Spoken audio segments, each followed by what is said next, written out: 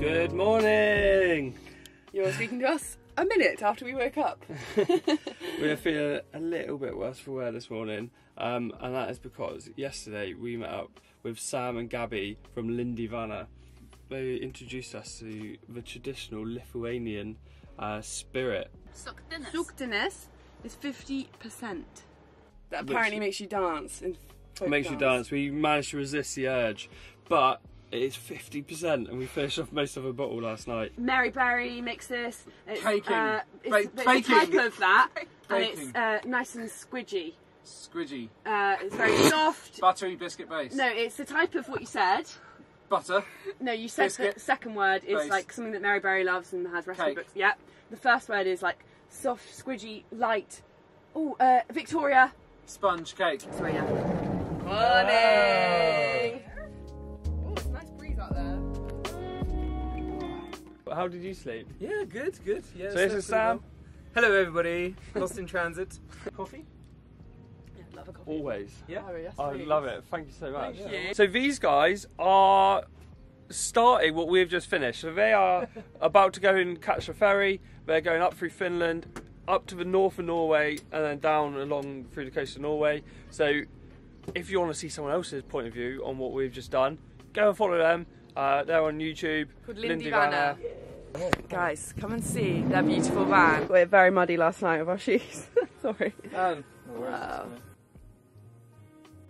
So this is Gabi, on behalf of Lithuania. And this is Basie, the sweet puppy. So Sam is treating us to coffee in their van. I've just sort of made myself at home, settling in. And now we're getting cooked breakfast. There's a big bug in here. Go on, get out. Right. I'm not actually scared of it for some reason. Yeah. But not this. Come on, down you go. Hello, if you just jump out with your socks. Way! Your socks. Yeah, I'm not a wimp. It's good stuff, isn't it?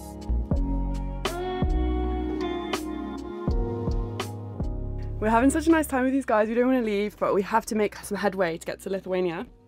Because we only have 27 days left on our Schengen agreement, so then we have to leave the Schengen area. So we want to get to Lithuania today, but the great thing is Gabi's from Lithuania, so she's giving us loads of tips. So we've got lots of spots on the map that they've recommended, and we've learned a bit about the history, so it's been really great. Yet again, another very nice spot. It's been so nice catching up with these guys, meeting some people on the road, other people living in vans and stuff. We haven't seen all that many people really. Last night it was pouring with rain, so you didn't really get to enjoy it, but today the sun's come out and this place is really nice. Yet another beautiful Baltic park up. Today we're actually going to leave Latvia and we're heading into Lithuania. Cheers then. So good to see you. Bye. See you later. Lovely to meet. Hopefully we'll see you again in the south of Europe after you've done your loop. On the and mid, you can maybe. let us know what you think of Norway.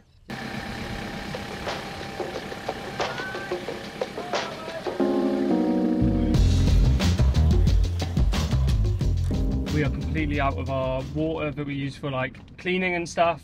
Washing up. So we need to find a tap. We also need to empty our grey water because it's very full, and in this heat it gets pretty smelly. So we're pretty keen to do that, and also we probably need to empty the toilet as well. We do need to find services. It is quite hard here. We might have to book onto a campsite. So that is it. We've crossed the border. We're now in Lithuania. Latvia was brilliant. I had a great time there. So after a slightly annoying detour, because my maps decided to change the pin, we are here in this car park, and I've just spotted there's 3 storks on this lamppost. Also, I'm wearing my new Humana little play suit. I really like it. €4. I got it in Riga. Hi. Here we are at a very special and important place for Lithuania's culture and history, the Hill of Crosses, with over 100,000 crucifixes at this site. So in the 1800s, Lithuania was being ruled by the Russian Empire. There was a couple of revolutions where the Lithuanians attempted to regain their sovereignty. They were unsuccessful and lots of people died, but they weren't able to locate the bodies of all the victims. So what they did instead was start to put crosses on this hill.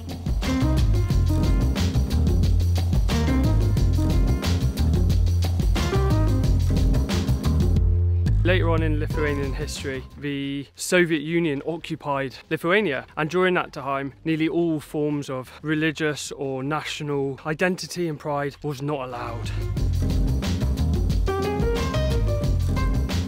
So this site became a symbol of Lithuania's withstanding culture and national pride. It was destroyed a few times by the Soviet Union, who didn't like that they were doing this. It was bulldozed, I think, 3 times, and they even had plans to flood the entire area. People kept coming, kept putting crosses up.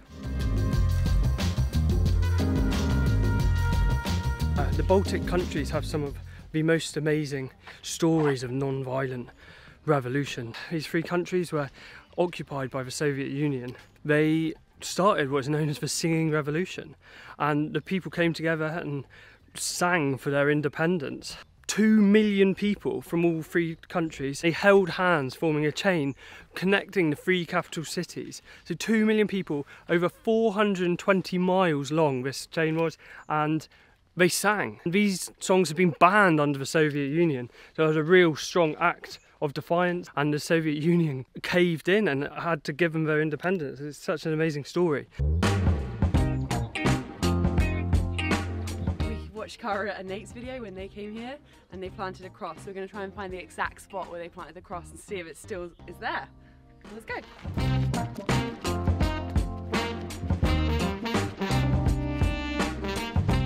This is where I have to make a right. So I think we've located it. They put this cross here 4 years ago. It says, it doesn't say anything on it anymore. In their video they said to sign the cross if we find it. So we're gonna write a little message. Thanks Cara and Nate, you inspire us a lot, and we're gonna pop this back in the ground. I can't believe we managed to find Cara and Nate's cross. When they put it in the ground in the video, I thought that's not going to stay up for very long, and it was still standing when we found it. We managed to put it back in the same hole as well. We need to sort out our services. It's pretty hard to find stuff here in the Baltics, but Isabel's been looking and she's managed to find us a place where we can do all our services and stuff. It's like a campsite, but it's only like £10 a night.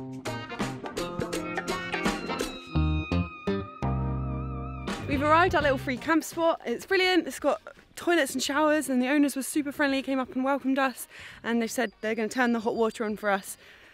So we'll have a hot shower in 2 hours, which is such a treat. I'm actually trying to think when I last had a proper like hot shower. I actually didn't know. Well, Lofoten. Because I had one when I went back to the UK and stayed with Mum. Yeah, I think I had one in northern Norway. So my last shower. Stinky. Oh, I know, before the wedding in the hotel room. Oh yeah, before the yeah, wedding. we snuck into Lars and Krista's room and had a hotel shower. I had one 2 weeks ago, what are we talking about? The owners just brought the hose over for us so we can fill up our tanks, which is great because we've been out of water the whole of yesterday, so we weren't able to do any washing up.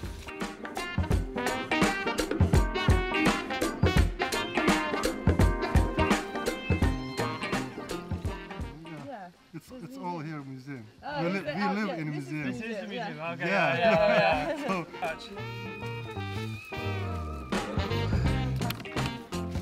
in Norway I showed you some of my expertise at plumbing with my gaffer tape, but today the balloon that stops our water from spilling out of the tank actually broke, so I've got a new balloon. I'm going to do some more plumbing.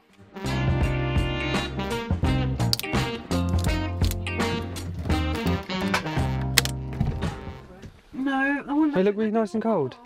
I can't drink that, it's too big. Can I have the metal one? You are a spoiled little brat. Do you see what's happening, guys?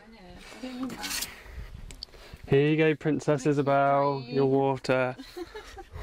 Right, now I've sorted out Queen Isabel. I'm going to go and find these showers. These are actually quite modern buildings. Apparently they used to have another barn just over the way that it caught fire, so they've built all of these ones more recently, but they've done a really good job. It's all like really nice timber, and it's just a really lovely covered area. Apparently this shed here, they actually have quite a lot of concerts here and stuff, and like traditional music. It seems like a really cool place. I would love to have arrived when there was some music playing and stuff. So it's like pretty, like, I guess you could say rustic, but I love it.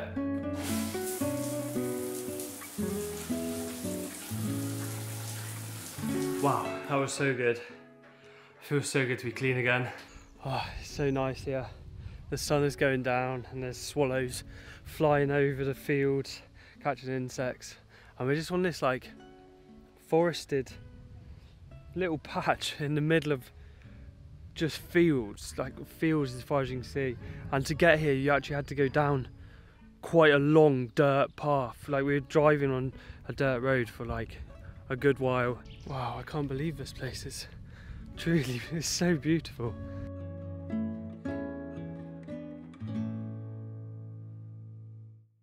So that was amazing, that shower.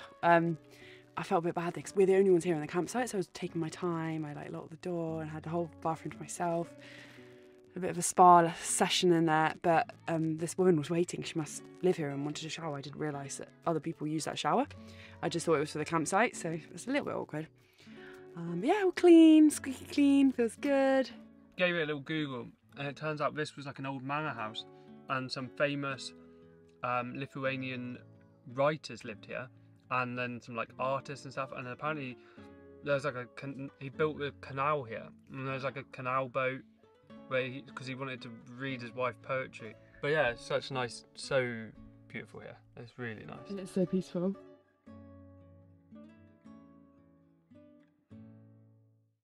We're gonna go brush our teeth. We get off to the bathroom. Isabel is she's being brave, but she's very scared that there's frogs. I'm a bit scared.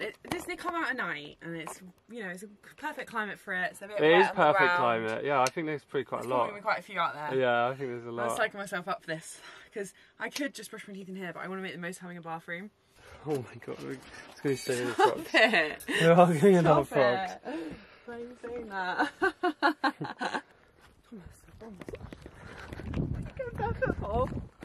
But just fishing frogs here. What did Lindy Vanna do to me? He's finally caught up. I've got the worst headache.